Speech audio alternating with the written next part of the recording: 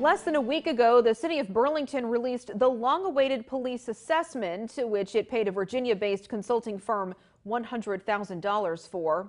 Now, one of the two city groups which called for that report called for a special meeting. Local 22's Mike Hoey joins us now live from the newsroom tonight with a look at what the Burlington Police Commission is doing. Mike? Well, Lauren, if the Queen City ends up following one of the recommendations in that lengthy document, the Burlington Police Commission would be granted more power.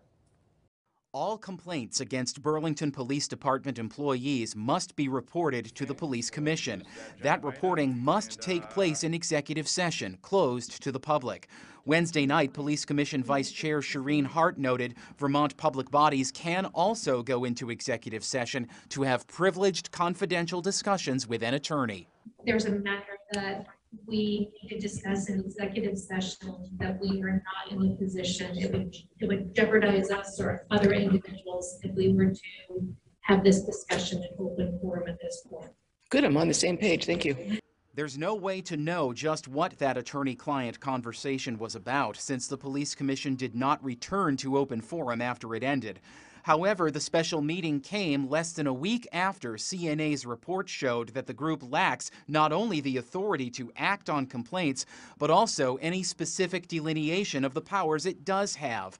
The consultants wrote, quote, "Ultimate authority to accept or reject the Police Commission's recommendations lies with the chief of BPD. This point was mentioned during interviews and was expressed as a limiting factor to the Commission's oversight role." Accordingly, one of CNA's recommendations reads, quote, "The city of Burlington should formalize the authority of the Police Commission, which should be greater than an advisory role, and clearly outline the reach of their responsibilities."